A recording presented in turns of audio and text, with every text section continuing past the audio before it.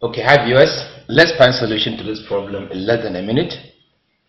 Now let's recall that root x is the same as x power a half. So by applying this law here, 2 is going to be raised to a half, then everything raised to a half also. Then we have 3 root here, so everything raised to 3. Then outside we have raised to 32. Okay, so this implies 2 raised to 1 over 16, then multiply by 32. Okay, so 32 by 1 is 32, divided by 16 is 2, so this implies 2 raised to 2.